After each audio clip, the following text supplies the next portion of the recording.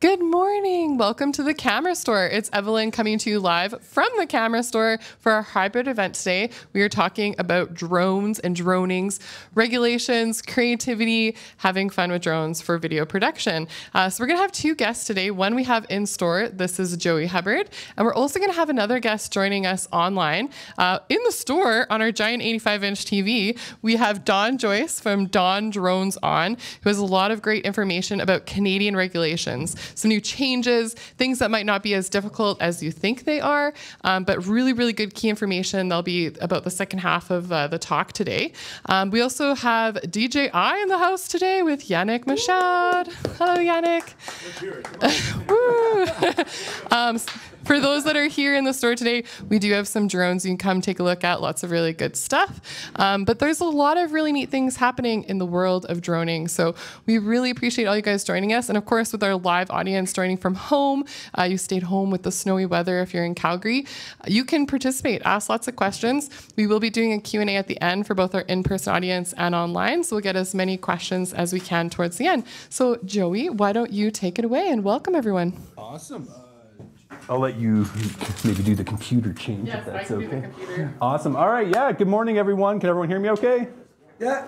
All right. So, yeah, my name is Joey.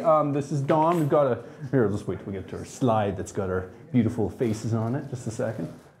So, yeah, like Evelyn said, today we're just going to be talking about droning in Canada. I'll be kind of, talking about the creative side of things a little bit, my journey with my drone, kind of where I started, lots of mistakes I made along the way.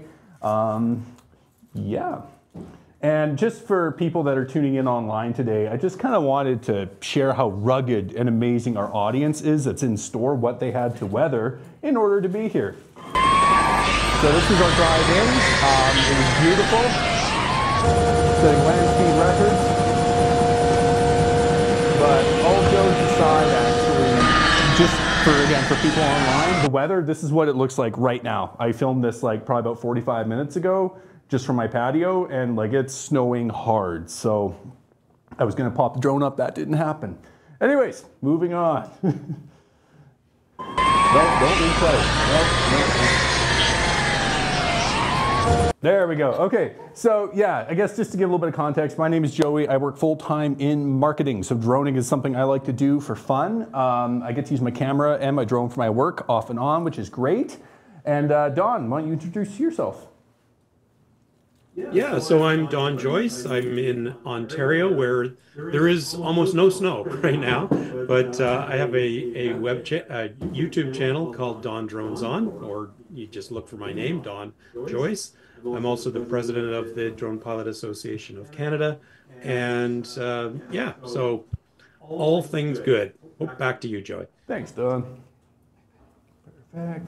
Let's not replay that video again. Okay, perfect. So I think before we get into the meat and potatoes of today's presentation, we should talk about, why should you start droning, right? We always hear the horror stories about losing your drone, it flies away, there's a bunch of rules. Why would you even do this to get started? Well, the first reason is perspective. If you're a photographer or videographer, you get used to a very linear way of looking at things. And when you start using a drone, it completely changes the way you create.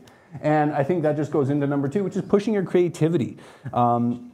Anything that's got a controller is amazing, and it really changes the way you interact with media and as well the community. So I mean, even Don being here today is a testament to that community, right? So I'm not an expert on drone rules. I reached out to him a couple years ago and said, hey, I want to put out some drone content on my channel about the rules, but I'm not an expert. I can't speak to that. So we connected, we started making videos together, and fast forward a bit, now we're here. So there is definitely a very strong community in Canada around droning, and Don will be able to speak on that one a little bit more. Don, what do you think about the community for droning in Canada? It's growing. It's really, really growing. I mean, there's over 100,000 registered or certified drone pilots right now in Canada. And I would say most of us, tend to, sit in the field with our controllers and fly alone. But there's a growing movement towards getting together. I was at a Sky Meet, what we call a Sky Meet in Ottawa just a couple of days ago. You get to meet other people enjoying the hobby, enjoying what they're doing, and it's wonderful. And when summer gets here, and it will get here, we'll have even more of those happening across Canada. Awesome. Don, is it warm where you are right now, or is it snowy like Calgary? It's +5. It's +5. The sun's out. It's a little chilly, but it's wonderful to be outside. Awesome. Thanks, Don. Thank you, everyone. Great. So I just kind of put a little montage together of some clips that I did when I first started droning. So we'll just quickly look at those, then we'll go into the slides. I'll talk a little bit more about the drones I use, some stories of things that went well, some things that didn't go so well. So yeah, here we go.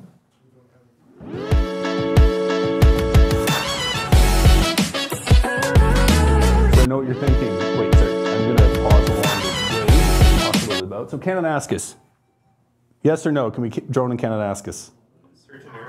Exactly, certain areas. Most areas we can. So I was actually down by Moose Mountain for this one. So if you're watching and you're a rules aficionado, it was allowed. And also that Canmore shot, same thing. It was outside the Canmore city limits, right before the Spray Lakes Park starts, right at that sort of gray area, right? So it's a good tip, find gray areas to shoot. Oh, no, we're just gonna, okay, I'll just restart it, sorry.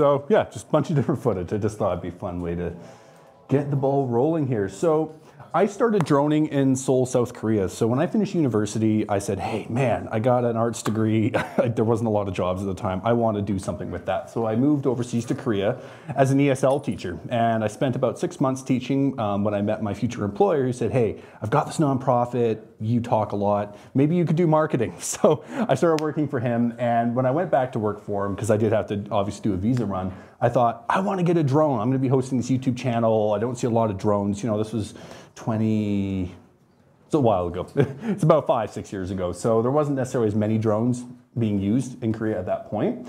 So I came home and I thought, I'm going to get this drone. It's going to be great. Went back.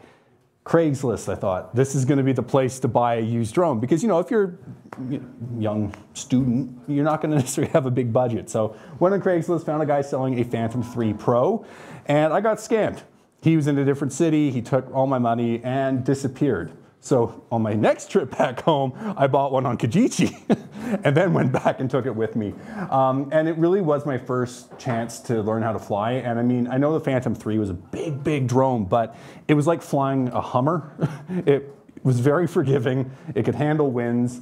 And you know, it was just a really great experience. But I actually did get my money back from the scam. The Korean police department figured out who it was and got me my money back. So it was great. It worked out okay.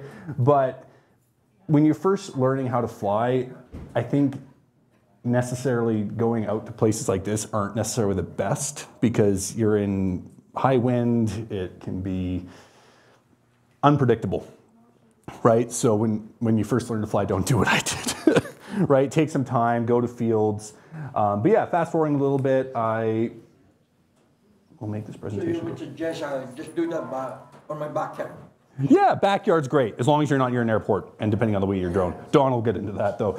So I was carrying that thing around in my backpack and it was a full drone backpack every single shoot I would do and my back was getting sore and I finally realized I'm not using this thing nearly as much because of course I was on camera a lot talking, so I ended up leaving it behind all the time in favor of taking my camera with me to shoot talking head stuff. So I ended up selling it. And then I got the Mini 1, and I definitely crashed a couple, but it was sort of the first crack by DJI at doing a micro drone. And the rules around micro drones are a lot more forgiving than they are on big drones. And it changed the way I used my drone because I could just fit it into my camera bag. I didn't have to decide, okay, I'm taking my drone or I'm taking my camera. You could take both. And I mean, yes, the sensor was a little bit smaller than it was on the Phantom 3 Pro at the time, but the footage was still really clean. So this shot I did in Gangnam. Have you guys heard Gangnam Style, the song? Yeah. Yeah, so this is the city that's based upon. And we got this rooftop just near the Pagoda building, and it was completely empty, and we were allowed to fly. And we actually were technically allowed to fly. We looked up all the rules. We made sure that this area on the drone map app that they have in Korea was a area that was permitted for drone flight, micro drones specifically. And we popped it off the roof, got a couple quick shots. And then at that time, I think the Mini 1, I'll have to ask the specialist in the corner there, but it was a Wi-Fi connection on the Mini 1, right? Yeah, so it lost connectivity a couple times, obviously, right? Because there's a lot of signal interference when you're in a city like that. Were you on the ground or were you in a building? I was on a rooftop, so you were in a yeah, rooftop. so I got access to the emergency exit on the top of a building, and then I took a ladder up a bit further, and then took it off from there. Because in the end of the day, like whenever you're flying like this, you want to have clear line of sight, and you want to be able to actually know where your drone is, and especially if it's an area you're not familiar with, being safe and not putting people at risk is everything, right? So you know, this drone probably flew 60 feet away from me. That was it. Anything? How far would your drone fly from where you are? This one was 60 feet away from me. That was it. 60 feet away. Horizontal. Horizontal, yeah. Exactly, because I already had the altitude I needed, right? I didn't have to fly it anything past that. Nope, don't play again. Let's go next. And that was kind of the point at which, in my droning journey, I was like, man, like I'm only doing video. What can I do photo-wise? It's a small sensor. What kind of images can I really get? And that was when I started playing around doing panorama and HDR. So when you've got a smaller sensor on your camera, obviously the dynamic range might not be quite as great as what you're used to if you're coming from using a full frame camera. So I started doing HDR merges, and it would only be 3 to 4 photos, shooting in full manual, and the dynamic range of the drone just tripled basically from what I was used to for stills. And same thing for doing panoramas. You know, this one I shot, I think it was 7, 8 images, and I shot it in full manual. And whenever you're doing a panorama like that, you just hover in one place and you just pan. That's it. You never change altitude, never change positioning. And I think this photo took me about 3 minutes with Affinity Pro to stitch together. That was it, right? So I mean, obviously now that we have technology that will line up your photos and stitch them together for you, it makes it a lot easier. But having this flexibility to be able to shoot this way really allowed me to get more out of that drone. And it blew my mind, the types of images you could capture. But with anything, when you're first learning how to use it, you make mistakes, right? Not everything goes according to plan. My first Mini one, I flew backwards into a castle at night and it crashed. That was the first one I lost. But that really wasn't my biggest mistake. My biggest mistake was actually at Ingwansan Mountain in Seoul. So at the time, I didn't know that there was a whole app, right? An app that would actually where you could fly. I was new to the space, and I mean, I should have done my research, but I thought, okay, government buildings, DMZ, and military installations. Those are the 3 things that I could find online that, without a doubt, you cannot fly near. So I was actually right near this step right here, and I thought, okay, the presidential palace is about 6 kilometers to the left, and aside from that, it's just a mountain. Should be able to fly. Popped my drone up. I think I flew probably about 10 feet away from me, and I start getting this warning, not registered area, cannot fly. Brought it back right away. I'm like looking at the map, can't see anything. I'm like, okay, well, just to be safe, I'm not gonna fly anymore. Keep hiking, get to the top of the mountain, and I see the tiniest military installation you've ever seen. It was like a shed. And this guy comes up and taps me on the shoulder and he says, hey, are you drone? I said, yeah, I'm drone. He said, okay, we go now. So him and about 25 other Korean soldiers escorted me back down to the mountain to this exact same spot. And then Humvee rolled up with military intelligence officers and they said, hey, we need to make sure that you're not a spy. And I said, okay, cool. This is a great Sunday. So they had me pop my drone back up and they said, show us where you flew. So I flew it 10 feet away, brought it right back. They're like, okay, you didn't go too far. I said, yeah. And they said, do you have the footage? And I said, yeah, I didn't delete it. Here's my memory card. You can keep it. You can keep my drone at this point, right? Just take everything. Just let me go home. So they said, all right, we need a few minutes to confer with our senior management. So they go off, they're talking, and I'm freaking out. And through all this process, they are doing their best to speak English to me, which I feel so grateful for because I'm a guest in their country, right? Whenever you travel somewhere and English isn't the first language, it's always good to assume, you know, you might have a language barrier. So I had Google, Google Translate open, and I was punching stuff in. They're like, that's not how we speak. Just talk to us slowly. They come back, they said, okay, we've conferred with our experts and we've decided you're not a North Korean spy. I said, okay, all right, party on, that's great. They said, there's an app. I said, there's an app, and then they gave me a pamphlet. So many people had done this that there was a pamphlet. So they gave me a pamphlet, and then I found the Korean drone app that showed you where you could and couldn't fly, and it accounted for everything. But the thing that saved me in all of this was the DJI app, because it told me you cannot fly here, and I got that notification. If I'd flown any further, there could have been more repercussions, right? So the moral of this story is anywhere you go, there will be heavy regulations. Expect that and do your due diligence, because I mean, yeah, I Googled it and I thought, okay, like, don't go near government buildings. That should be it, right? But there was a lot more to it. There was a lot more rules and regs. And after this happened to me, I flew with a lot more confidence because I said, hey, I actually know I can fly here. That rooftop shot I got in Gangnam, I can do that. It is allowed. There aren't rules against it. You just have to use some common sense. Don't endanger people. Don't dive bomb skyscrapers, right? Be smart about it. But it was really an eye-opening experience, and it really allowed me, when I came back to Canada, to be prepared for the rules that we have, which, again, Dawn will be able to speak to that more than I can. And the other thing when you're using different drones is knowing the limitations of that drone. Different drones have different sensors and different AI capabilities. So I eventually got rid of my Mini 1 and I thought, I want to get a Mavic Air. This is a cool drone, it's made out of metal. It'll last longer than the 2 other ones I crashed. So I got a Mavic Air and I thought, I'm going to try out the AI flying mode. And this happened. The drone didn't crash, but it got way too close to that rock. So that's another good example where I'm in a field, I'm thinking, oh yeah, like this is a good place to practice. I'm just gonna put it in full auto mode and let it fly for me. And it got too close, right? And I'm surprised it didn't crash. It was a miracle that it didn't. But that's another example where when you do start leaning on those drone intelligent features where it flies for you, know what it does, know what its limitations are, and know also how to pull it out of that mode.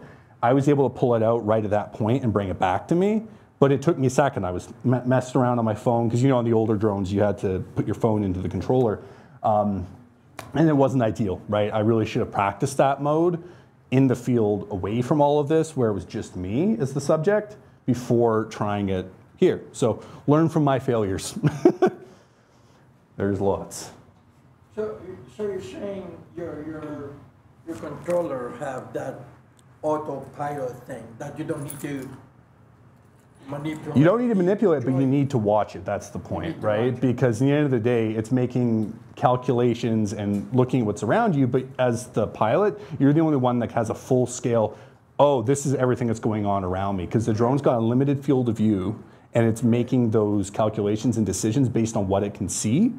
But again, it's not like a 360 camera, right? I mean, the sensors, yes, they definitely do pick up things that are nearby, but you know, take the Mini 3 Pro, for instance, great front and bottom sensors. There's no sensors on the rear, okay, right? So it's not going to account for things when it's flying backwards. There are on the rear. Oh, sorry. Not on the side. Oh, the side, sorry, Yeah. side. And I will tell you what he's saying is gospel. Don't trust everything about the automation. I work at DJI, all right?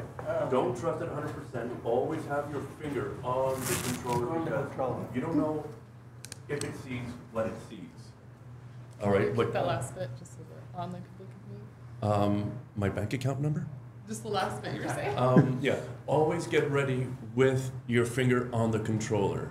Always, because it might not see a little twig or a cable or a 10-ton rock, but it all depends which drone you're flying. Is it an older drone which doesn't have any sensors? Or does it have, do you have the new Mavic 3 Pro or Mavic 4 Pro, which has better capabilities and better AI and better, how do you say in English, sensors on the side and the front? Each one you have to learn properly. And what he's saying is gospel. Always be ready. Don't take anything for granted. Yes. Yeah. When you were flying near that rock, were you just controlling your drone? I know you didn't have, or it was on automatic, but were you just looking at a little speck, or did you have a controller, if that's what it's called, where you could see out of a camera lens of your drone?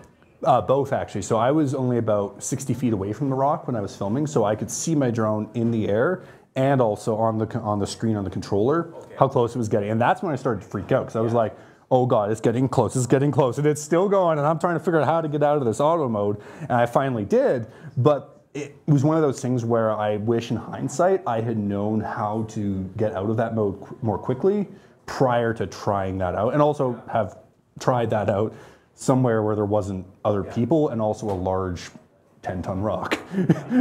So yeah, you know, it's one of those things that the AI modes on all the drones that DJI produces are amazing, but to the specialist's point, you need to know the limitations of your drone, and you need to be prepared for anything, because this is best case scenario, right? But it's not always going to be best case, and the drone only sees what it sees. So, but yeah, I ended up crashing my Mini 1 and crashed it again, and then I decided, okay, I want to get a bigger drone, so that's when I got the Mavic Air.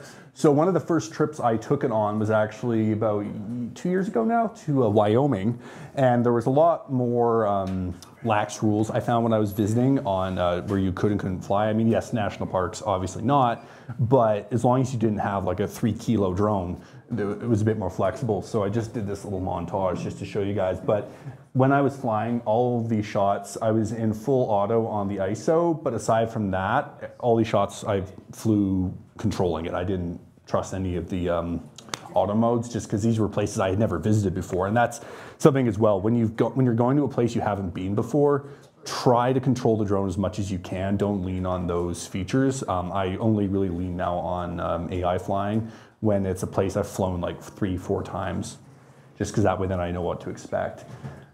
But yeah, it was a really beautiful state to visit. We decided that we wanted to do Wyoming in 48 hours, so we drove around Wyoming 48 hours as much as we could, slept in the car, and yeah, it was a lot of fun. But a lot of these spots we went to were just spectacular, but on the edges of the parks, right? So we would look at the park map, make sure we weren't inside, and yeah, we definitely got some cool shots. So I'll just let it finish playing, and then we can keep on going. We had some really low cloud cover there.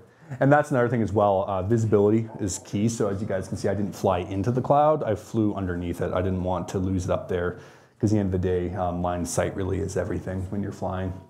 And that's the other thing as well, is when you do lose line of sight, you're not just putting your drone at risk, you're putting people at risk. And that's really what it comes down to, is making sure that you're protecting people around you. We want to keep it a safe hobby, right?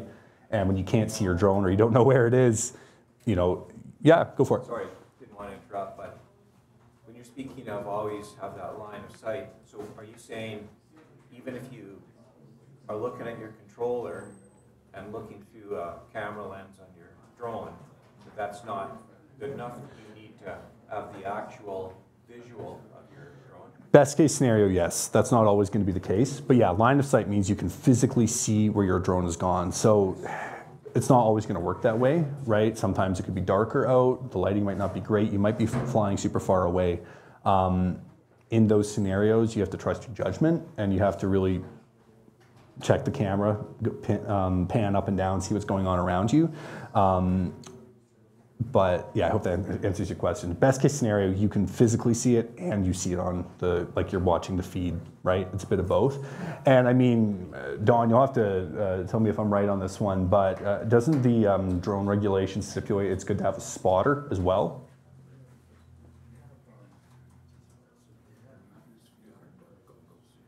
Sorry, I was muted. Either yourself as the pilot or a visual observer that has direct communication with you somehow can have visual line of sight to the drone, and that is seeing it with your eyes or your spotter's eyes.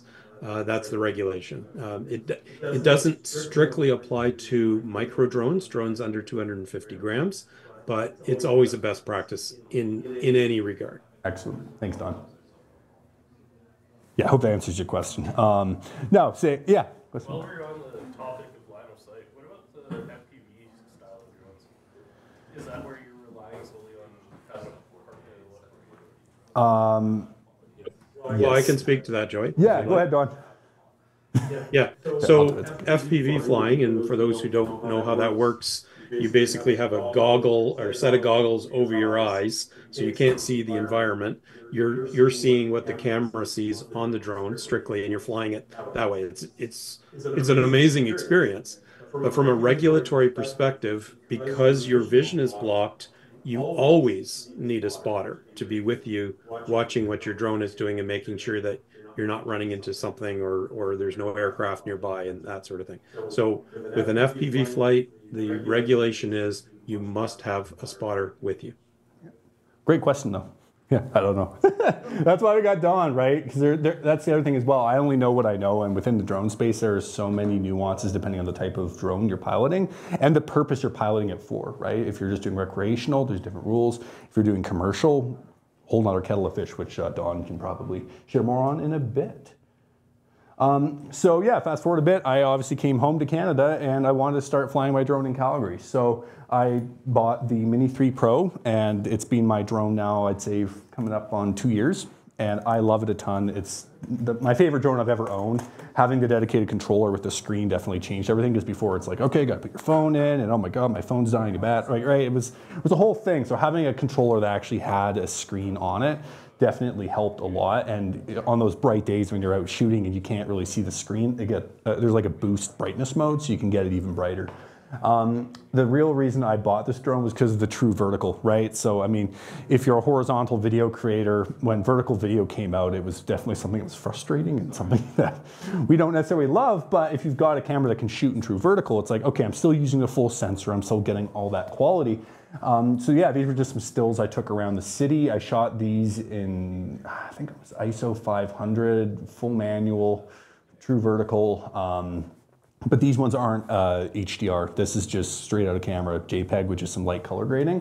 And I just kind of wanted to show you guys like how far the sensor technology has come, right? Those earlier images we saw from the Mini 1 were awesome, but I had to stack them up. And even stacked up, I wouldn't say they were anywhere close to what the JPEGs are out of the Mini 3 Pro. And this shot on the end there, that's a full down vertical shot of the bridge over in, I forget the name of the park, the one near the zoo, East Village. Anyways, yeah, just kind of a fun one. Any questions or can I keep going? Cool, I only got a couple minutes because we got to get over to Dawn. And then, yeah, I live in the Beltline here in the city, so I just took this one off the High Park over just off 10th Avenue. It's about 3 blocks from where we're filming today, actually, this live cast. And yeah, it's a really great spot because you get the altitude and you can look ahead to see where your drone's going. So, you know, with any of this stuff, try not to fly during rush hour, try not to fly over 1 billion people. The reason I like this flight path is because you've got the tracks and there's this whole building complex right there. There's not a lot of people, right? So you can fly over there. It's a lot lower risk for both you and people around you. This shot I got here, this was where I selected the Calgary Tower as a point of interest, and then I just did a simple pan left to right. That's my favorite auto mode on the new Mini 3 Pro, is the ability to set a point of interest and then just manually fly it, but have it always keep it in center of frame. It's a really, really powerful tool. And there's a whole bunch of auto modes I don't use, but yeah, go ahead. So notwithstanding your comment about that clear flight path, you still are in controlled airspace here. So controlled airspace, that's a great point. Micro drones you can use in downtown Calgary. If it's under 250 grams, as long as you... That is, It is. is it? That's under 250. The Mini 3 Pro is a 4 Pro. Yeah, now that being said, if you... Fly that on a basic RPAS certificate. You can fly that on a basic RPAS certificate from Transport Canada. Thank you. Yeah, Don will be able to elaborate on that one. With a micro drone, you don't need to have a license or a permit. You can fly, and again, keep in mind, guys, this changes city to city. I cannot highlight that enough. Canmore, you can't fly. Edmonton, there's a whole bunch of areas you can't fly. Calgary's got different bylaws as they pertain to micro drones. I had to find the actual PDF that had that in it before I felt comfortable flying there. And as a rule of thumb, the Calgary Tower, don't go higher than it. As long as you stay right around that altitude or lower, you're okay. You're technically within the rules. Yeah, anyway, moving on. So hyperlapses are something that I really, really love on the Mini 3 Pro. I use the waypoint one. So what I'll do in that mode is I will take a series of photos that will guide the drone. So I actually send it on its path. And then when I hit start, it's just gonna go right back to where I took that first photo and take a series of images and stitch them together. That's my favorite mode because you're actually able to see where it's gonna go before you decide, all right, I'm gonna take 15 minutes worth of images on this flight path.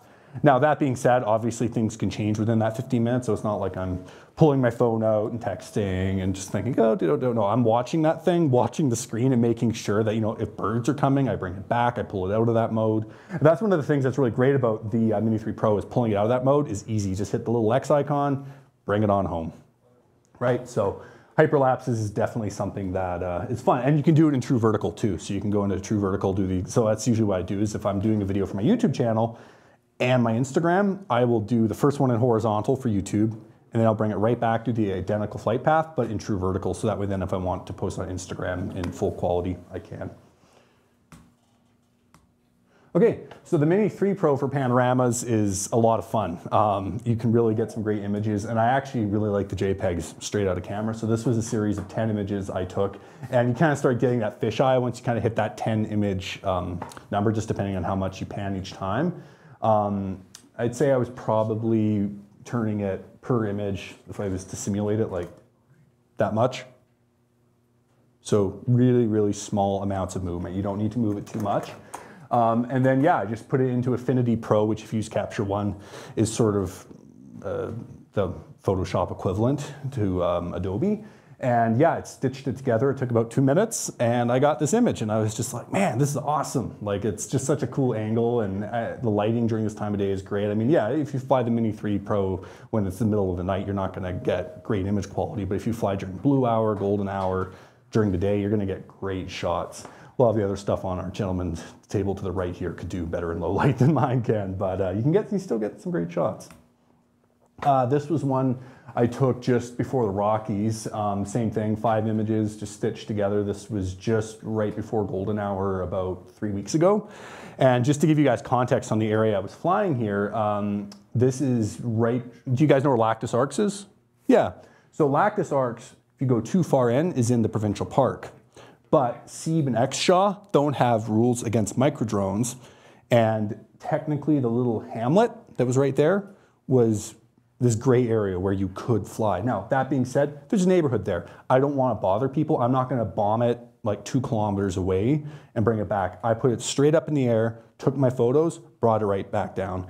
And I think that's one of the things is even though you are allowed to do something does not mean you should abuse that rule. People live there, people have privacy, and you don't want to upset folks, right? I had a guy comment on one of my rules videos that said, hey, I've bought drones to shoot up in the air to take down other people's drones.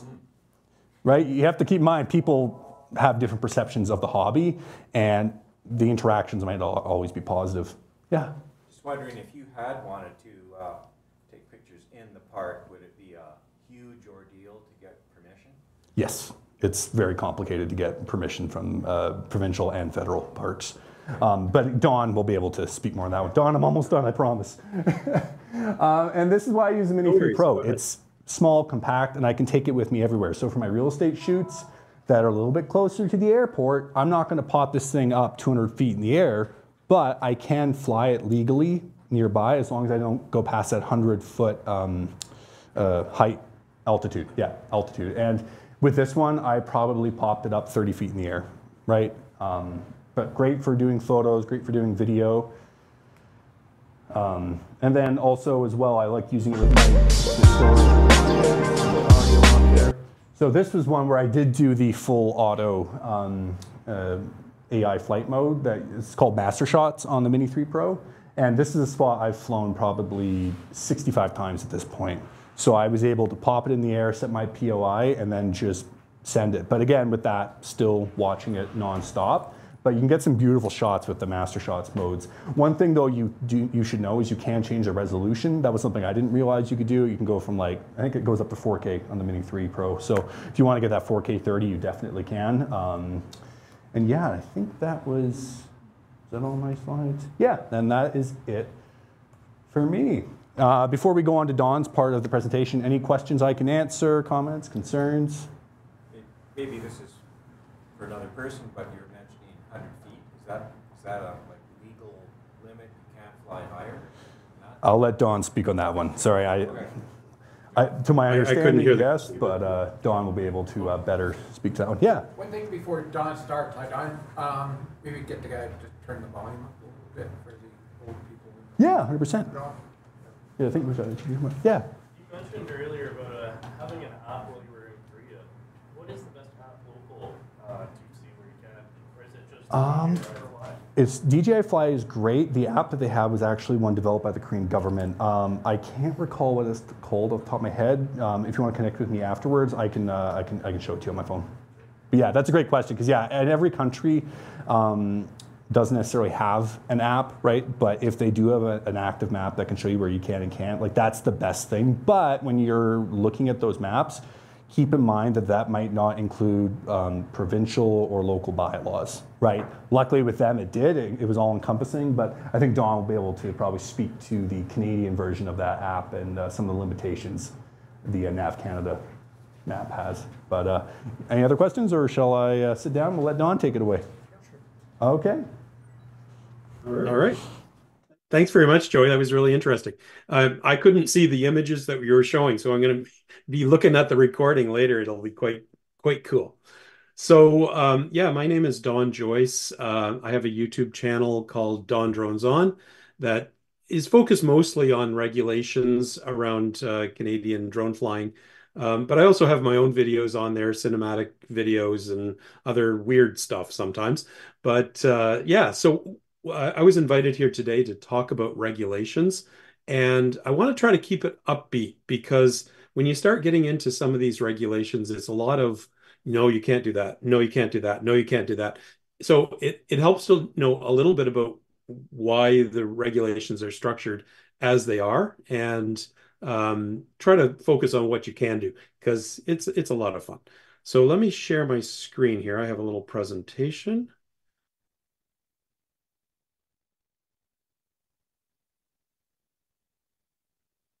Okay, let me know when you can see that. You can see it? Okay, there we go. All right, so what I'm going to be talking about is who, what, when, where, and how to deal with droning in Canada. And you'll notice that I'm missing the why, because everybody knows the why. I don't have to cover that. It's fun. It's so fun. It's an incredible experience to fly a drone. And so let's not forget that when we're talking about all these horrible regulations and things. So I mentioned about it helps to understand a little bit about the structure. And the main thing here is that the rules are set up to talk about risk. So they're designed to do three things: minimize the risk to manned aviation and people on the ground. That's first and foremost. Second of all, they're actually designed to make it easy to fly drones in relatively low risk situations. And if you are flying in a more high risk operation, you can do it as long as you have the right training, certification, and knowledge. So it's really about the risk. And as such, the rules are and regulations are structured in at present four different layers, starting from the bottom with what are called micro drones, drones under 250 grams, then moving up to basic operations, advanced operations, and RPAs. The regulations talk about remotely piloted aircraft. That's an RPA over 25 kilograms. And those are what are called more complex operations. So let's walk through each one of those and touch on the very minimal amount of information you need to know.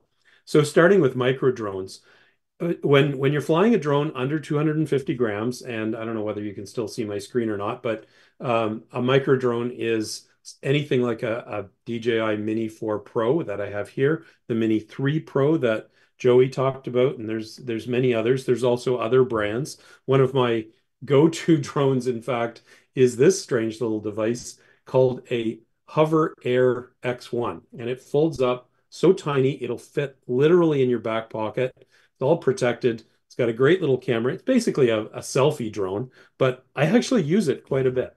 So micro drones, you don't need to register them, so you don't have to talk to Transport Canada about them. There's no pilot certification required, and there's very few rules. There are a few rules, but the main thing is not to do anything stupid. Don't fly near airports. Don't buzz over people's heads. Don't fly at a concert or things like that. Just be reasonable and don't do anything stupid. And I'll get into a little more detail on what that means. The next layer up in terms of risk is what's called a basic operation. And this is any sort of a flight that where you're well away from airports or heliports, and you're flying a drone between 250 grams and up to 25 kilograms. For that, there's four main rules. Number one is to register your drone, which means you apply through Transport Canada. It's $5. It lasts the entire life of that drone. So it's a one-time fee. The next thing is that you need to pass an exam to get your certification. It's a basic RPAS pilot exam. It's $10. It's online. It's open book. It's multiple choice, and it's the passing rate is only 60%. So it's not rocket science. It's a little strange though, because the exam covers things that are way outside what you would generally need to know from a droning perspective, because it talks about the whole aviation experience. So manned aircraft and controlled airspace and terminology like that you might not be familiar with. So it's really important to understand that. And I'll talk about some resources that we have available to help you understand and to get through that exam. So register your drone, get your pilot certificate, And then stay away from airports, heliports, and controlled airspace. And you're going to say, well, how do I know where they are and how far do I have to be and all this kind of stuff. There's a million different rules. It's I don't want to say ridiculously complicated, but it is complicated. So there's some tools available that make it super simple. And I'll talk about those in a minute. Stay 30 meters away from people who are not involved in your operation. So if you're standing there with your family and they know you're flying a drone, you can fly over their heads or pretty close to them, as long as you're not doing anything stupid. But if there's somebody, if you're flying in a park, for example, and there's somebody having a picnic, they don't know you have a drone. You have to stay 30 meters away from them, basically 100 feet. And lastly, you have to stay under 120 meters above the ground. So that's about 400 feet. All right, so that's a basic operation. The next layer up in terms of complexity and risk is what's called an advanced operation. And this is where you're actually near an airport or a heliport, or you're a little closer to people. So in this case, again, you have to register your drone. It's the same registration, but you do need to pass the advanced pilot exam to have your advanced pilot certification. And it's not only an exam, and this exam it's a doozy. It is really, really hard to pass this exam, even though it's online and open book and multiple choice. The pass rate is very high, and you don't have a whole lot of time to get through it. In addition to the exam, to get your advanced certification, you need to pass an in-person flight review. So you actually have to meet up with a real human being who's looking at you and watching how you're flying, making sure you have checklists and checking all the rules and stuff before you actually fly. And then in order to fly in this complex environment, near airports or in controlled airspace, you need to secure approval to fly in that kind of an area. You can, however, fly up to 5 meters away from people, so fairly close. That's only like 15 feet. That's pretty close when you're flying a drone. But you still do need to fly under 120 meters above ground level. All right. And then lastly, there are more complex operations or more risky operations involving either very heavy drones, like a cargo carrying drone, for example, over 25 kilograms, or in a situation where you're flying at what they call an advertised event, such as a concert or a sporting event or anything like that. Any sort of event like that, you need to have what's called a Special Flight Operations Certificate, an SFOC, and you get that by applying to Transport Canada. It's not easy to get, but it is doable, and you need to be aware of the situations where you need that kind of a certificate to fly. Okay, so those are the 4 levels of risk and the corresponding very simplistic rules. But there is one rule, one regulation that applies to everybody, no matter how small you're flying. Even if you're flying this little tiny drone, you need to be aware of this rule.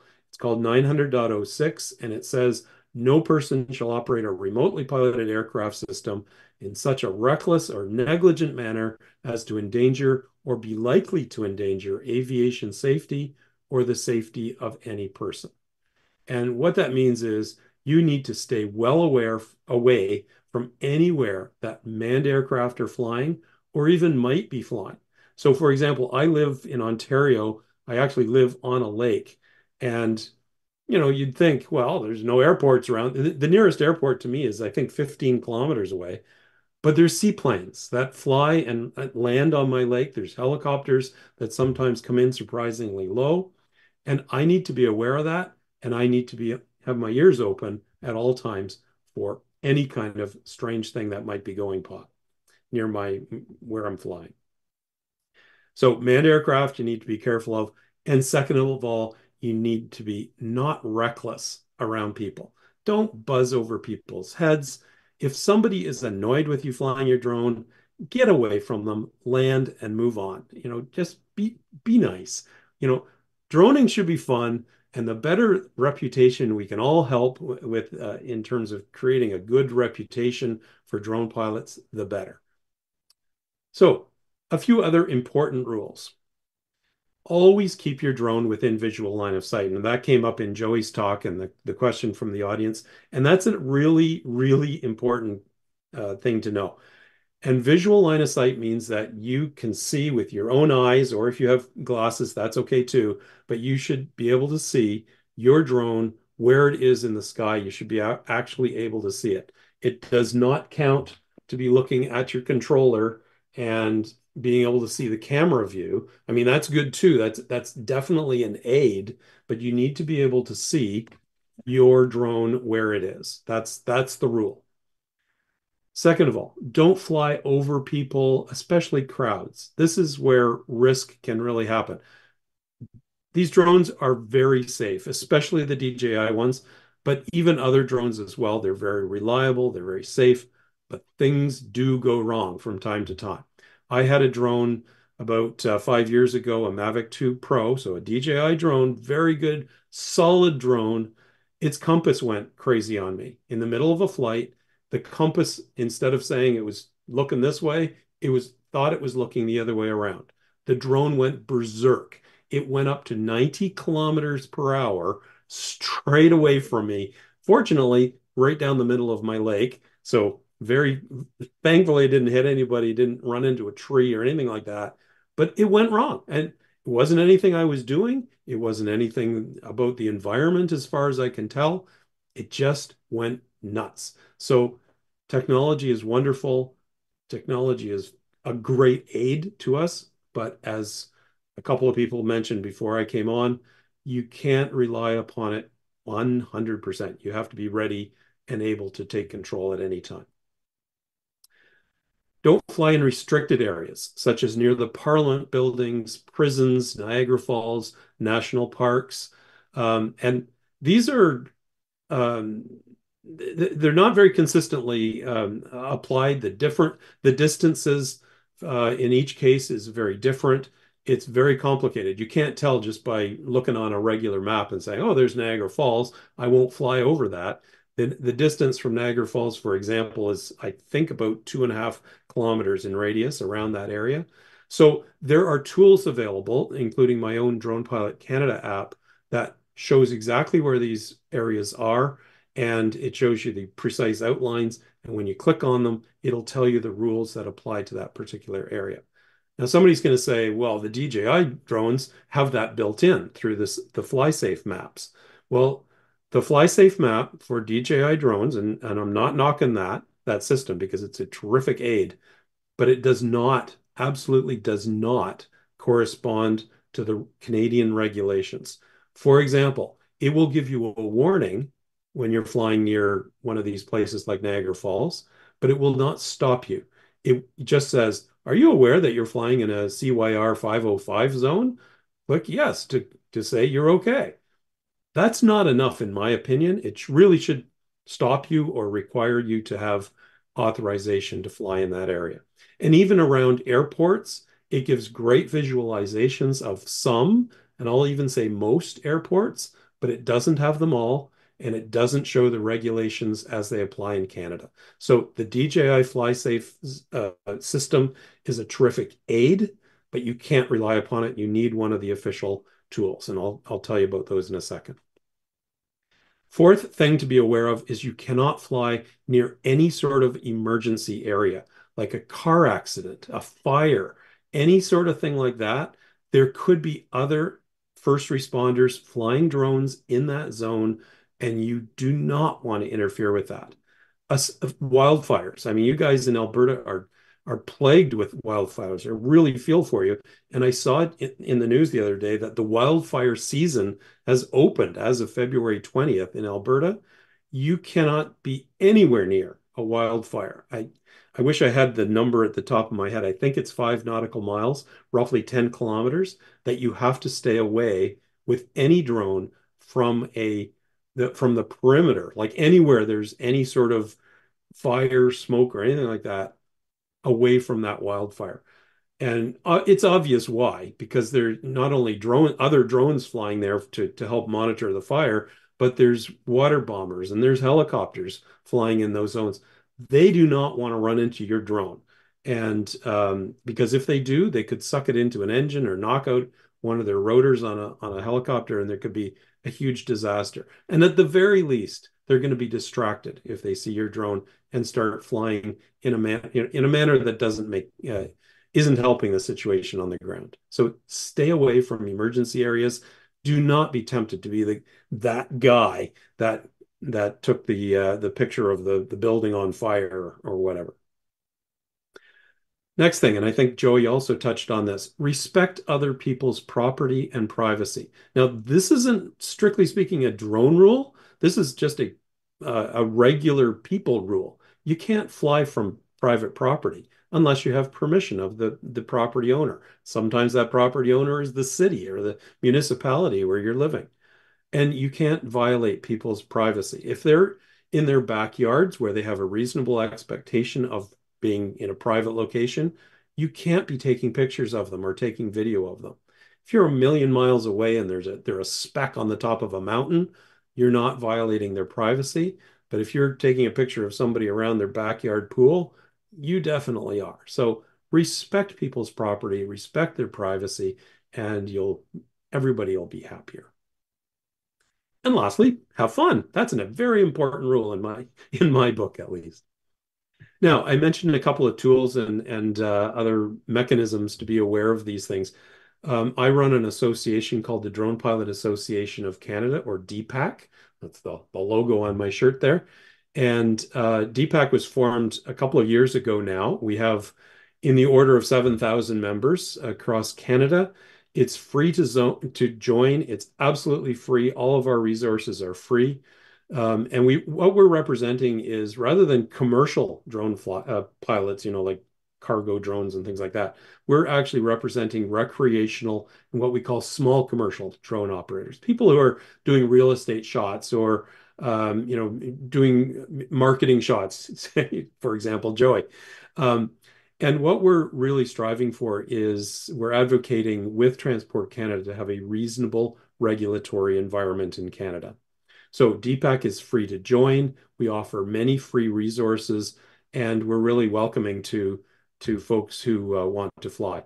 One of the biggest resources that we have is called the DPAC Safety Course, and this is an image on the right-hand side of the page here of that course. Oh, sorry, that's not it. That's our webpage. And that DPAC safety course covers a lot of the material I've talked to today, but goes into a little more depth, and it has links to more information and more videos and things like that that will help you get through that. The DPAC safety course is not a Transport Canada course or anything like that, but it is a terrific resource that will help you understand what not only the drone rules are, but also good practices, best practices for flying your drone in Canada. I mentioned that we have about 7,000 members. We have 2,800 officially, and we have another 7,000 on our Facebook page. So the website is, well, you can just Google Drone Pilot Association of Canada, and if you get a PDF of this presentation, that will be a live link at the bottom there. So I mentioned the safety course. It provides a great introduction to the safe and legal drone and RC aircraft use in Canada. I should mention that I talk about drones and everyone talks about drones, but the same set of regulations for RPAS, remotely piloted aircraft systems, apply to remote control aircraft, the traditional model aircraft that started this whole hobby many, many years ago. So the safety course covers the rules, knowing the drone, knowing yourself, where to fly, privacy, best practices, things like that. We have quizzes along the way. And by the way, at the end of this, you get your own certificate to say that you've passed this course. And it actually works as what's called a recency requirement, because when you get your official pilot certificate for your drone, it is applicable for 2 years, unless you take a recency event, they call it. And this safety course qualifies as one of those recency events. So it's very cool. What just happened? Oh, damn it. I just clicked on the link. Sorry. Just a minute. Let me find my way back here. Here we go. Okay, so I mentioned some useful tools, and I want to highlight 3 of them. The first 2 are free. The first one is the drone site selection tool. This is put out by the NRC, the National Research Corporation Commission. It's actually a website, not an app per se, and it's great because it's free and it identifies the no-fly zones related to airspace and aerodromes. They also have national parks on there. The Nav Drone app is put out by Nav Canada. Nav Canada is the organization that actually controls our airspace for manned aircraft and for drones. They have an app and they have a website. It does the same thing as the drone site selection tool in terms of identifying airspace and aerodromes. It also shows where NOTAMs exist. These are temporary no-fly zones that Nav Canada puts up around bad events, I'll say, like forest fires, wildfires, major events like emergency events. For example, the truckers' protest in Ottawa had a NOTAM around it a couple of years ago. And things like the Grey Cup typically have no-fly zones identified around them. You can see them on the app. And the NavDrone app is the only one you can use to get authorization for flying in controlled airspace for drones over 250 grams. So you might say, well, why would you pay $60 for Don's crazy thing called Drone Pilot Canada? Well, the reason is that it's a much more broad tool. It covers not only the airspace and aerodromes restrictions and the NOTAMs, but it also covers all of the other requirements that you need to meet the Transport Canada regulations, including storage of your documents like your pilot certificate and drone registration. It includes all the checklists and procedures that you need to fly these larger drones. It allows you to keep track of your flight logs and your maintenance logs, and it allows you to do site surveys, which is another thing you need to do for the larger drones. And this is good for flight planning and all sorts of things like that. So it's a much more user-friendly application than NavDrone. It's a one-time fee to purchase it, and people love it. People absolutely love it. So the other resource, and yes, I'm tooting my own horn, but you know what? If you don't toot your own horn, no one else is either. So I have this YouTube channel called Don Drones On. I offer free video training for all of the exams and as well as best practices. So it's a complete range of training. They're free, and tens of thousands of people have used my training videos rather than go to ground schools and things like that to learn all of this stuff. So I have a study guide for the basic exam, a study guide for the advanced exam, study guides and other videos to talk about how to get your flight review done. I talk about all this weird terminology like airspace and airports and aerodromes. And I have videos that zoom in on specific elements like, well, what regulations really do apply to the DJI Mini 4 and other drones like that. So this is my YouTube channel over here. There's a link to it here. And I have what I call a free training roadmap to make your way through all of my videos. I do sell material on this, but it's totally optional to buy the PDFs. These are basically study guides that go along with the basic exam and the advanced exam material. But those are totally optional, and I appreciate people who support me by purchasing those things. And people do say that they are extremely helpful in making your way through the exam. Okay, and I think that's it. Yeah, it is. So I'll open it up to. Okay. Just so we can, yeah, just one sec on. We're just going to quickly share our screen.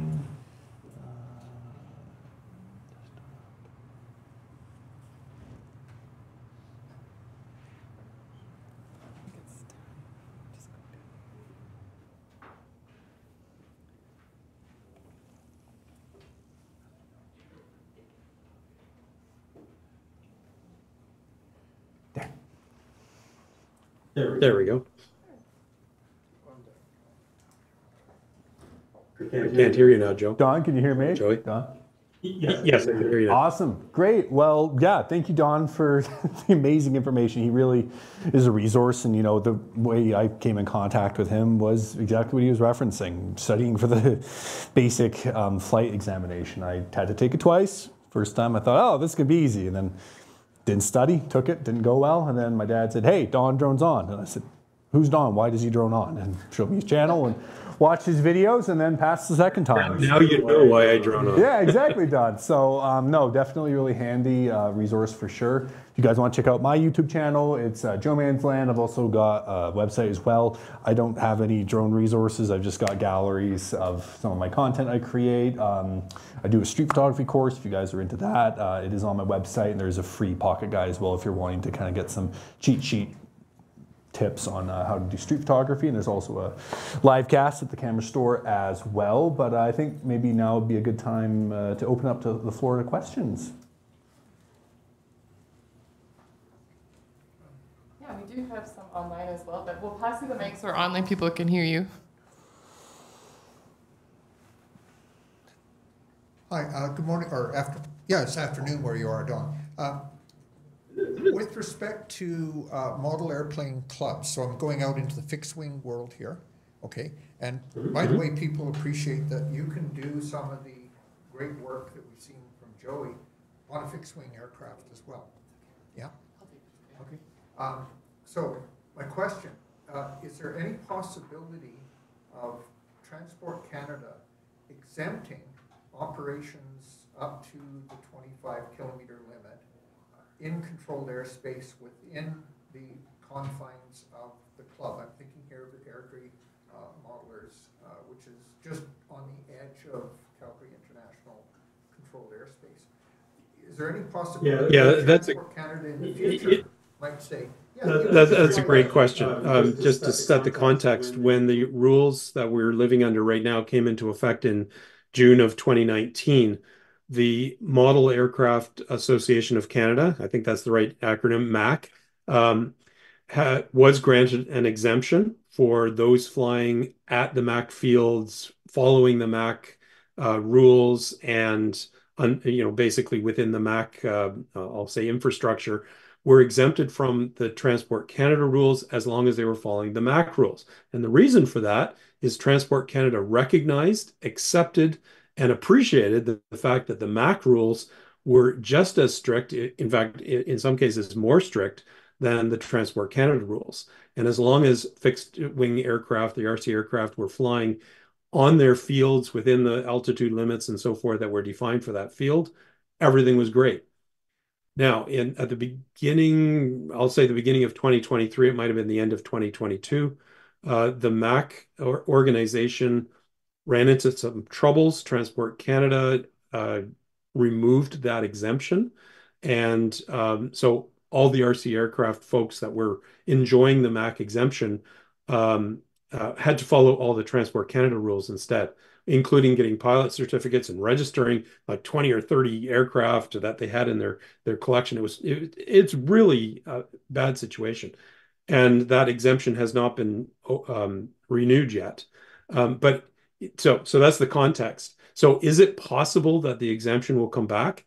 I would say absolutely. Transport Canada has repeatedly said that if a proper application is made by the MAC organization, or for that matter, any organization, for an exemption with justification and all the rest of that, that Transport Canada would grant an exemption. Now, I'm not involved in the MAC organization, so I can't speak for why that hasn't happened yet. But is it possible? Absolutely, it is possible.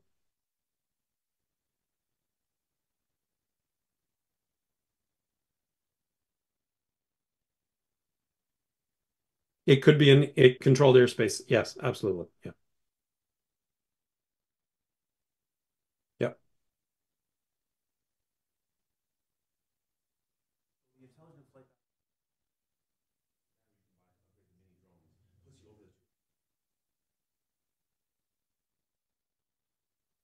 I mean, For myself, no. The reason I bought my Mini 3 Pro is I wanted more flexibility with where I could fly. When I had my Mavic Air, I did do the basic certification, registered it, did that whole thing. And I found out at that point, oh, okay, City Calgary, nope. Provincial parks, nope. PLUZs, some areas, yes. Longview, yes. It really, limited where you could go. So for me, I'd probably get about 28 minutes per flight with just a standard battery in good conditions, 30 minutes, 20 to 30. And for me, that's enough. I just carry a second battery. That being said, I do see flights done around Calgary on social media that are with the extended battery, and they're from folks I know that don't have permits.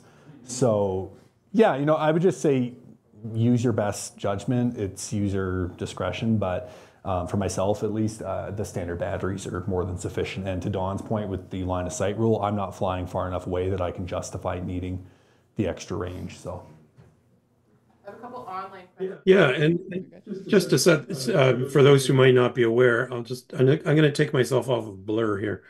Excuse my messy office area here. So this is a Mini 4 Pro, and there's a battery, excuse me, a battery in the back. This is the standard battery, just goes in there.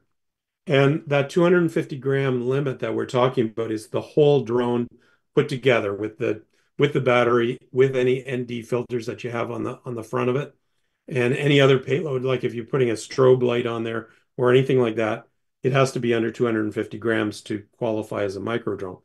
So the Mini 3 and the Mini 4 drones have an alternative battery that you can buy that gives you about, I think it's 10 minutes of extra battery length or flight time. This gives you about almost 30 minutes on its own, the standard one. And so you can get up to roughly 40 minutes with the extended one. But when you put that extended guy in there, it's heavier and you're no longer a micro drone, and you're subject to all of the regulations that apply to drones over 250 grams. Myself, I only have the standard battery, so it's under 250 grams. Excuse me. And I don't know about you, Joey, but I get tired after about 20 minutes of flying. I want to come back, land. If I'm going to change my battery, fine, but at least my thumbs need a little bit of a break. I find a 20-minute flight plenty long enough to do what I want to do and still have fun. I don't usually use this as my only camera, right? Like I'm using my S5 II, some different lenses, my ZV-1 shooting different angles, and then I'll pop this up just to get some BTS, right? So, I think at that point, you have to kind of think, all right, is it really worth adding that extra weight, getting the permit, getting all the extra rules? For some people, it might be. But I find typically with this drone, I'll use the same battery for multiple flights because I'll be in different locations, right? And when the older drones, for sure, I think you run into some different battery limitations. Like when I have a Mavic Air, I had 3 batteries. I had the Fly More combo, and I think I was averaging 15 minutes per flight. So in those instances, when you're on a road trip, it's like, okay, maybe now I could see the extended battery being good, but if you've got access to constant charging and you can rejuice those up, I think it's pretty sufficient. But like you said, in the Flymore kit, you get this little battery charger unit, and you get 3 batteries. So if you're getting low, you come back, you land, you throw in a new battery, and off you go. And you can use this as a battery bank. It tells you how full your batteries are. I don't know whether you can see the flashing lights there. Apparently, I need to charge this. And I always label my batteries, by the way, just so I know I'm rotating them and kind of getting even usage. Questions from our online viewers. Can you fly a micro drone into the edge of 1 nautical mile rule of a heliport or hospital if you fly it with caution, meaning you're fully aware of you may have to get out of there at a moment's notice, stay low, and use good judgment? Yeah. The short answer is yes. You can fly a micro drone within the proximity limits of both heliports, which is 1 nautical mile, roughly 2 kilometers, or within the 3 nautical mile limit of a regular airport, or roughly 6 kilometers, 5.6, I think it is. So yes, you can, as long as you don't do anything stupid. So if you hear a helicopter coming in, especially around like a hospital where a lot of heliports are, um, land your drone, get it the heck out of the way. You do not want to be interfering with any manned aircraft at all. But be aware of your environment, be aware, keep your ears open. Ideally, like if you're doing a real estate shot, if you can get somebody to come along with you to keep their ears open, because if you're concentrating on your camera work, then you could easily miss something happening around you.